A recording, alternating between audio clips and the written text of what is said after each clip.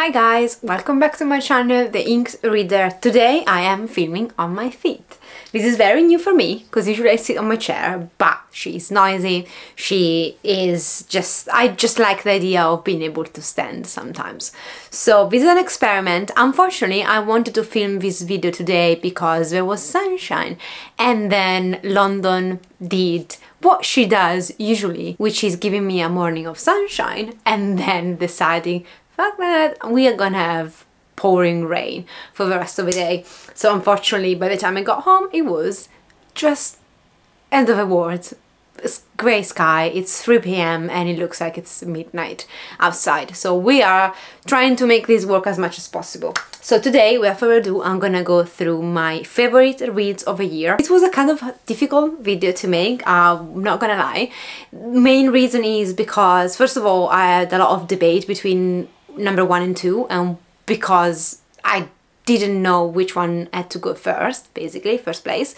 And also it was easy to find the first 5, but the other ones I struggle a bit more because there were a lot of books that I might have loved or liked for some reasons, but maybe weren't perfect 5 stars. So I debated a lot on, do they deserve a place on this list or not?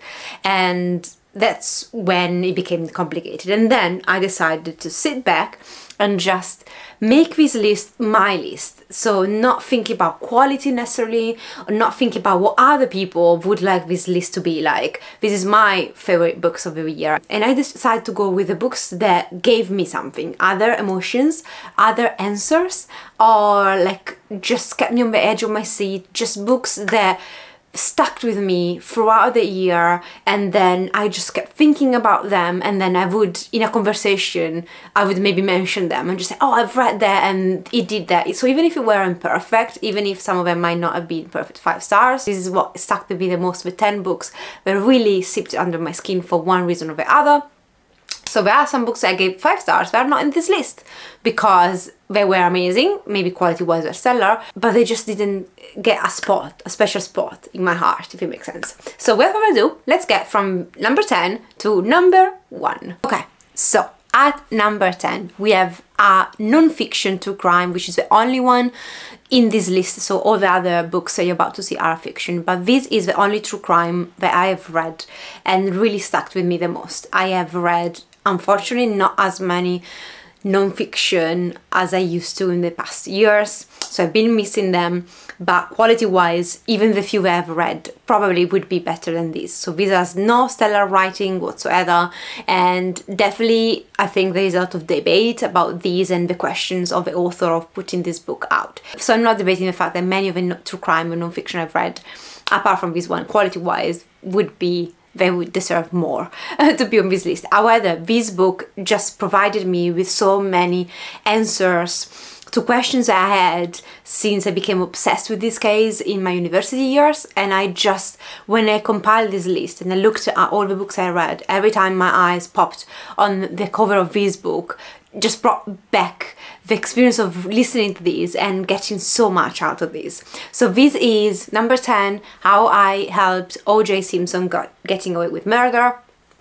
Something of the sort. It's a bit of a mouthful of a title. And this is a book by an ex-manager of O.J. Simpson telling the reader about how he helped O.J. getting away with murder. Now, I never had any doubts that O.J. had killed Nicole and Ron. However, following the process, there are a few questions, a few things that didn't just make sense. And by reading these, I got all the answers. So now this book gave me all the closure that I wanted. And for someone who's been so obsessed as I have, this book is a gem. Now, of course, I can't testify on the veracity of all his statements. However, it did feel pretty true, like sitting back, looking at all the case and all the books I've read and documentaries I've watched and remakes on Netflix. I watched everything just comes together in these, and I think it just makes a lot of sense. Like, finally a lot of things make sense.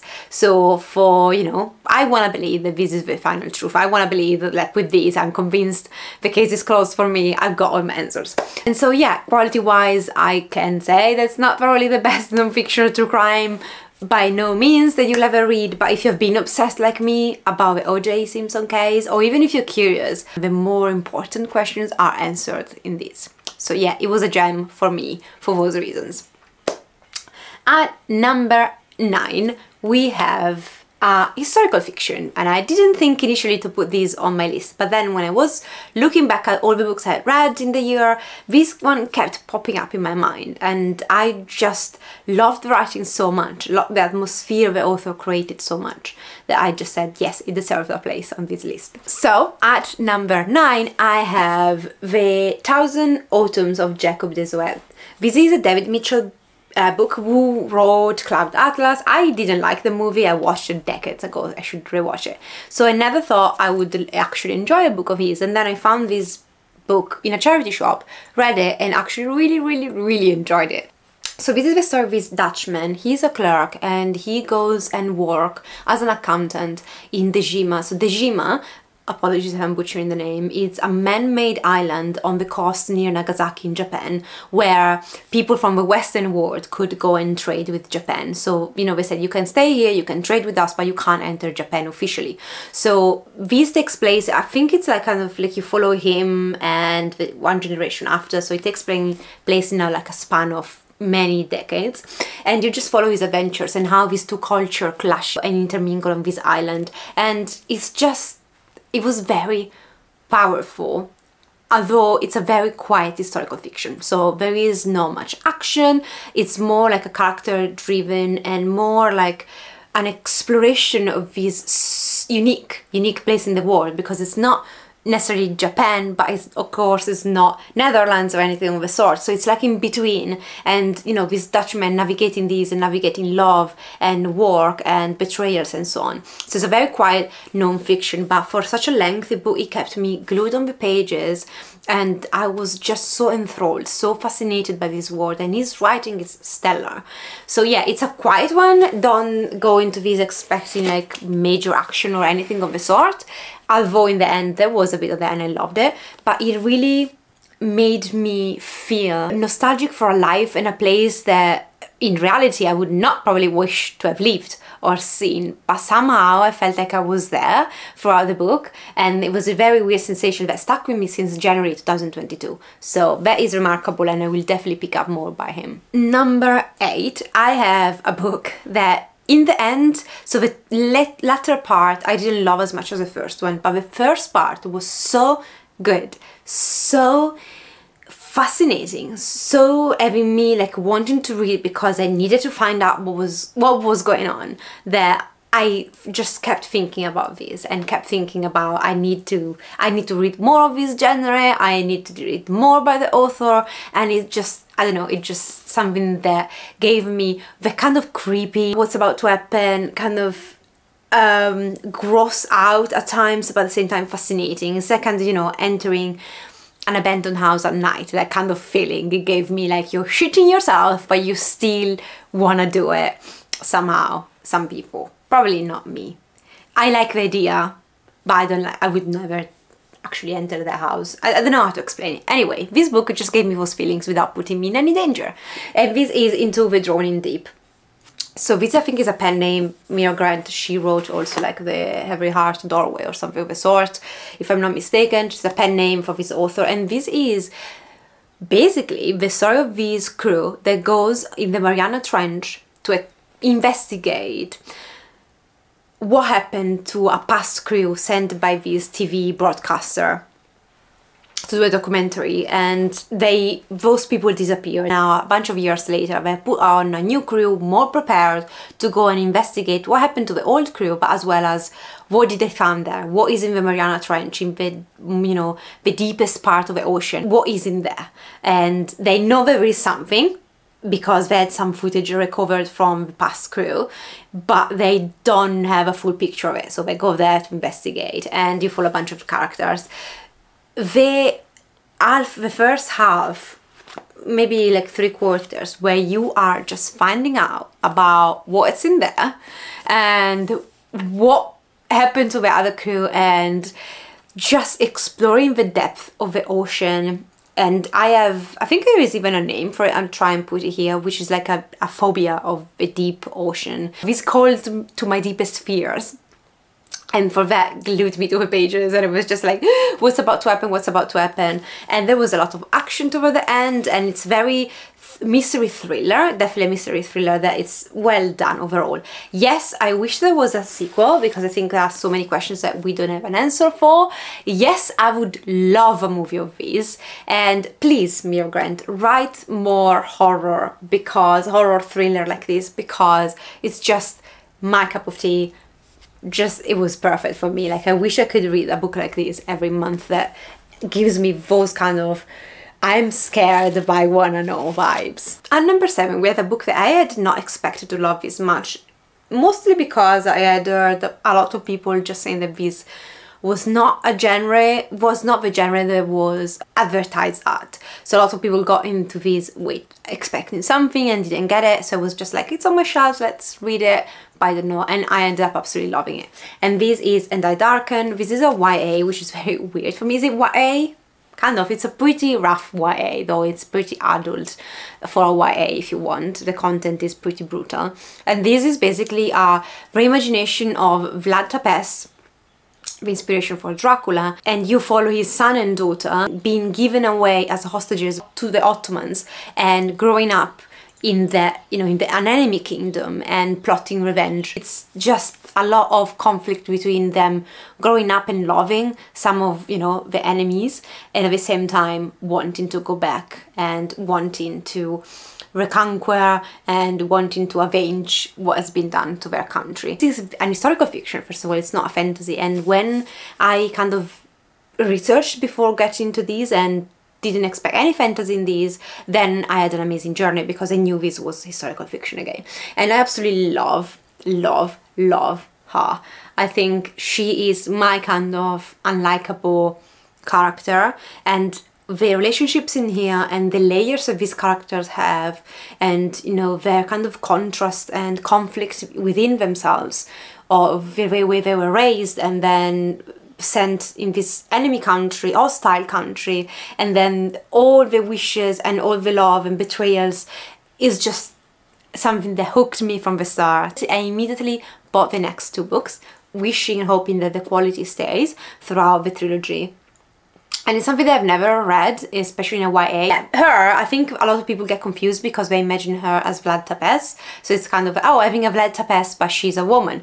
In theory, not incorrect, because she's the daughter of him. She's the daughter of Vlad Tepes. And also, I guess it plays a part in me loving this is my fascination in general with Vlad Tepes. First of all, he's inspired Dracula, which is my favorite classic ever, which is like a love vampire fiction. So the fact that, automatically, in a sense, when I researched the history behind Dracula, I could not be fascinated by Vlad Tepes. And also, like, as someone who's loved true crime and psychological, forensic psychology and all of that, like, I think Vlad Tepes is just a very interesting character. And so I loved the fictionalized version of his daughter being probably as bad, if not more than him. So yeah, loved these. And at number 6, I have my favorite humoristic fantasy, a book that I had actually previously watched the movie and never got around to read the book, and then I wanted to try the book because I had it, and I had it in a special edition, which is up there on my bookshelves, and I'm just too short and I can't reach it. And so yeah. Anyway, isn't that I put a picture here. This is the Hitchhiker's Guide to the Galaxy. This is, many of you, probably all of you, will know what it's about, but it's about basically this guy who's very much down his luck, and then on top of everything, his best friend, mate, whatever you want to call it, knocks at his door and just says, come to the pub with me, I've got something to tell you, the world is about to get destroyed, I'm an alien, and actually I can save you if you come with me. And they go on this journey throughout the galaxy, and it's just crazy. Like, I was just reading these and it's just like, how did this man come up with these ideas? Like, I loved it. I had a good laugh. Honestly, I don't have much to say about these apart from this was a good time from start to finish. I was always smiling. I was always in awe of what this author could come up with. And I definitely want to continue on with the series, although I've heard that the first book is probably the best. But do let me know, have you read all the series? Is it that good? Should I keep going? I mean, I will keep going, but I'm curious to know what you thought about the whole series. At number 5, I am gonna cheat in the sense that I have 2 books by the same author. They are not related, they're not part of a series, they are both standalones. However, they take place in the same town and there are some Easter eggs in one from the other, and I can't just choose between the two because of reasons I'm gonna get in a second. So I have The Summer That Melted Everything and Betty. Now I can't find my copy of Betty. It must be here somewhere because I tabbed it after that book. So it's here. So now, The Summer That Melted Everything, it's about this attorney, and he, one time during a heat wave in Ohio, in this small town where he lives with his family, he dares the devil to come to their town, for whatever reason you're gonna find out in here. And the next day, or a few days after, a black boy is found in the town abandoned, and he says he's the devil. And you follow what happens to this attorney, his family, and this boy. And this book shook me, like I can see I've tapped a bit of this. This book just made me shiver from head to toe, from the start to the end. I think such a powerful story, and her writing as something, and I think her writing is definitely maybe not for everyone, but she's probably one of the most refreshing and one of my favorite authors I found, if not the favorite author I found this year. I had never read anything by her, and now I've read 2 of her novels and I am absolutely in love with her. And so this is Summer That Melted Everything. Betty is actually a mix of non-fiction and fictionalized biography of Tiffany McDaniel's mother. So her mother, she is the daughter of a Native American and a white woman, and she, because of this, experienced a lot of discrimination, and she had a big family, a lot of siblings, and you follow in Betty the story of Betty, the mother of Tiffany McDaniel, and what happened to her family and her siblings. And this is one of the books that I read with my book club, and it then led us to have a 5 hours non-stop conversation on this book, which is remarkable because it just provides you with so much content and so much food for thoughts, so much depth in this 500 pages book. It is torture, a bit like reading A Little Life, only that you know that a lot of the things in here, if not the majority of things in here, are actually they really happened, and this made this even more harrowing than A Little Life. So I would prefer Betty, I do prefer Betty to A Little Life a million times over, although I don't deny that A Little Life as its quality, but I think Betty just does something even more, and also it's based on the truth, and so it makes you think so much more because of that. I don't know how to explain it, and it's just remarkable how Tiffany McDaniel managed to write a biography about her mother without sugarcoating anything, with showing you all the horror that they experienced, while at the same time honoring her mother that much. It's just a remarkable book. It's a very tough read.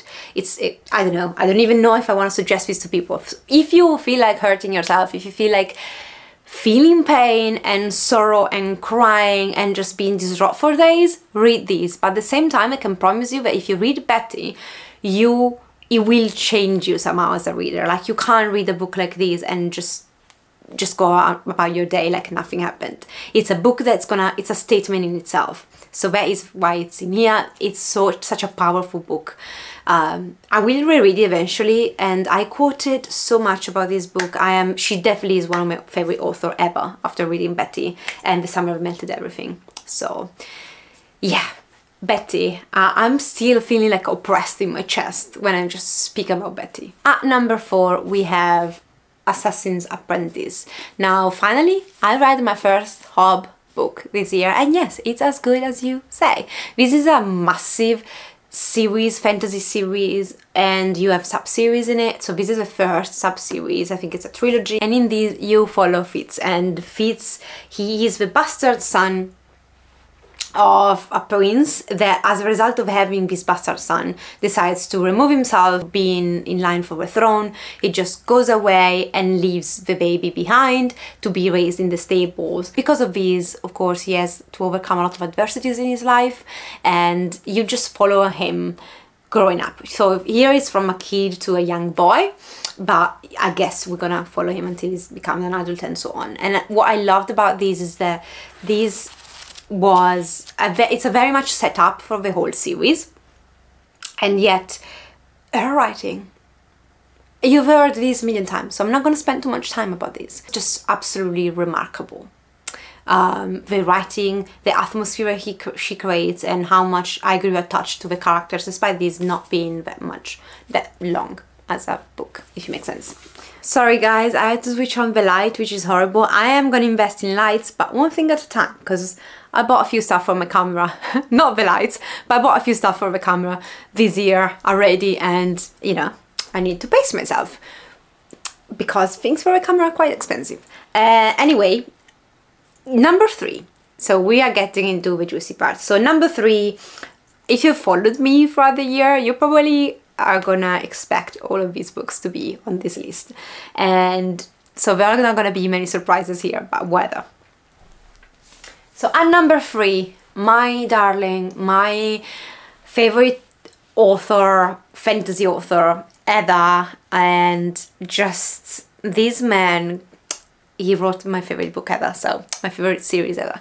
So of course this book had to be in here. I was very late to the party, very late in reading this. This has to be Fire and Blood. So finally I got around to reading Fire and Blood and enjoying just the format of this book, first of all, so much because it's full of drawings. Can we appreciate these? This is considered like a history book, fantasy story history book. So it's a fake history book. And it's the story of a Targaryen. It's the first part of the story of the Targaryen. So I believe there must be another book at some point, but we know with Martin how he works.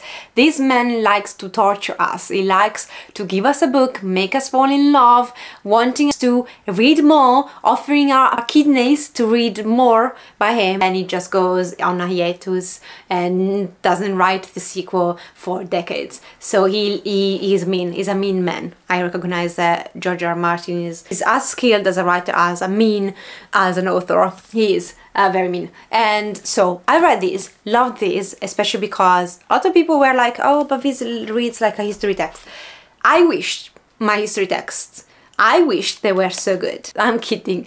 I actually love history, and I think it does help with me being a big history nerd in general, then appreciating something like this so much. And I think it does play a part in that. But with Targaryen, Fire and Blood are just, I think it's my motto. Like, I want to tattoo that, like, you know, I will probably add it to my tattoo at some point. Just, I love the Targaryens. I love how twisted they are.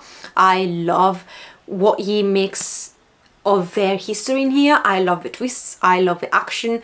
It was never boring, and I don't know how much you can read about people screwing their brothers and sisters and betraying each other and killing each other over and over again and never getting bored of this.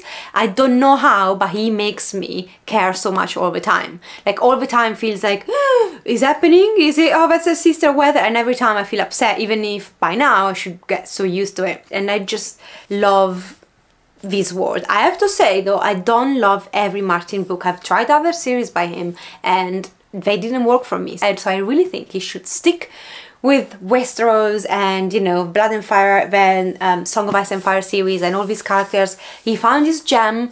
Just stick with it. I can read 1,000 books like this, and I really hope that I can read the sequel of these before I am middle-aged. And now we are getting to the difficult part, because I kept putting and exchanging these two books. So I kept saying, oh, this goes number 1, this goes number 2, and vice versa. And then ultimately I decided to put them how I did, because the number 2 book is a book in a genre I knew I would love. Only because of that, because honestly, enjoyment-wise, I would be both would be a first place. But because of that, I decided that because this is my favorite genre, it just sat in a genre that I was already loving, even the idea of reading something like that. There was just a bit less of a novelty than the book that got first place. However, second place, I've got The Empire of the Vampire. Again, yes, I am late. I know that this is not a new release or whether, but I read it this year and I loved it this year. And can you see how many quotes? Now, I love vampires.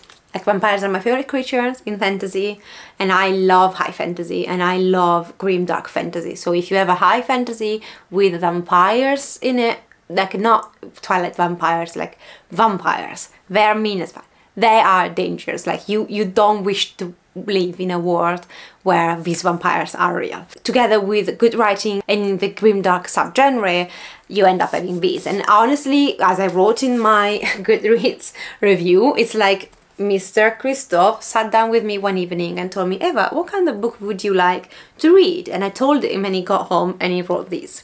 This is exactly how it felt like reading this book. I loved every single pages of this. I loved his writing, so many quotes. I'm just so here for the sequel. And I think this is just everything that I want in a book. So if you ask me, what kind of book is your book? This is my kind of book. I loved this way more than I loved Nevernight, and I did love Nevernight, but these I loved way more. It's like, if, you know, these Game of Thrones, those are my kind of books. And they have to be harsh, they have to be brutal, bloody, they have to break your heart, and they have to have sassy writing. I don't know if it's a cliche, I don't care. This is my kind of book I love, and I will read a million of these books. So I'm waiting for the sequel, and there are also like illustrations in it, and it's amazing. I know there are special editions where the illustrations are like colored, which I am tempted, okay? I'll just give you one of the first, so it's not that much of a spoiler. So yes, this is a book that I will reread, like Game of Thrones, that I will cherish, love. And I have to say that these last three places, so book number 3, Blood and Fire, Fire and Blood, Fire and Blood, Fire and Blood, and this one, and you know, the one that you're about to see, number 1, have entered definitely the pantheon of my favorite books ever. So that's a lot. 3 books, 3 of your favorite books ever in 1 year. That's a lot. And number 1, one of the first books I've read in January, and the only book in my life where I was generally so upset that I think I didn't eat because I needed to know what was happening. And if you ask me, how would you translate pure adrenaline, you know, the adrenaline that shuts down part of your brain and makes you just feel a rush in your body, like your heart is beating faster, your breath is shallow, you're shaking, and your stomach hurts because you can't digest food, because your brain is just like, we don't need to digest, we need to run away right now and save our asses. That's what this book feels like from page 10, probably 20, to the end. This is an adrenaline rush. Like, I can't describe it any other way. And I guess because of my personal preferences, so I follow a lot of true crime, I follow a lot of, you know, I've studied a lot of serial killers, and forensic in general is my field in general of where I work-wise and personally am, you know, I do a lot of research. This character in this, the bad guy in this, just fascinated me so much. And number 1, a book that made me just sit uncomfortably throughout just because I need to know what was going to happen is Intensity by Dean Koontz. This was my first Koontz book, and I had heard so many things about this book and all of them were true. And you got basically this girl, China, she has accepted to go during a break from university or college. She has accepted her roommate, friend, invite to go to her family house and spend the break there. So they are traveling, they're in the car, they're traveling, they get to the house, meet the parents, have dinner, and then they go to bed, ready to enjoy the holidays from the next day. And during the night, China, our main protagonist, she's woken up by a scream or something of a sort. And from there, things gets batshit crazy. Like, this book is nuts. And it's from a premise, you know, that basically someone is attacking the family, someone is attacking her best friend, and she witnessed the attack, and then she has to attempt and try to save her friend from a very, very bad guy. And this man, this bad guy in here, I don't know, it's something else. It's something else. Like, home invasions and this kind of predator, like, are one of the most scary things you can encounter in life, in my opinion. And I guess, again, this plays on a lot of fears that I have. It's like, you know, Into the Drowning Deep, where I've got the phobia of the deep, dark ocean. This kind of predator just plays a lot on my fears again, so that's why I was so engrossed by these and at the same time terrified by these. And let me say just this, so China, what she does throughout this book makes no sense. Like, I'm not here to just say this is realistic in any sense, like whatsoever. None of this would ever happen the way it does. Like, none would be so courageous and stupid at the same time to do what China does in this book. No one, ever. Like, that's against any survival instinct that we have as humans. I don't care. I don't care. This book was nuts. And you have to try for yourself if you haven't. Especially if you like thriller crime, you can't not read these. Maybe you won't end up loving it as much as I have. And again, it's weird to love something like this. I am terrified by these, but also it was brilliant. The writing is brilliant. You expect like a book like this is just actiony, the writing is nothing special. The writing was stellar. I love Kut. I am gonna read everything by him now just because he wrote this. He wrote now what has become one of my favorite books ever. And I say this, for example, about The Devil of Nanking, another of my favorite books ever. It's a terrifying book. It's nothing you can, it's not a good time. It's the most horrifying time you can have.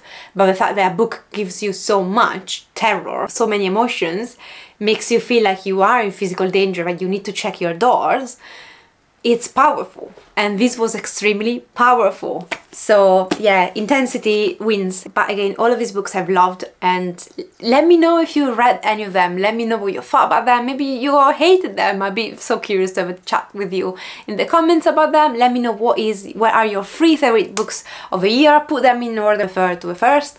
I'd be really curious to chat with you in the comments. I'm gonna let you go because I rambled on enough. And yeah, take care of yourself, guys. I'll see you next time. Ciao!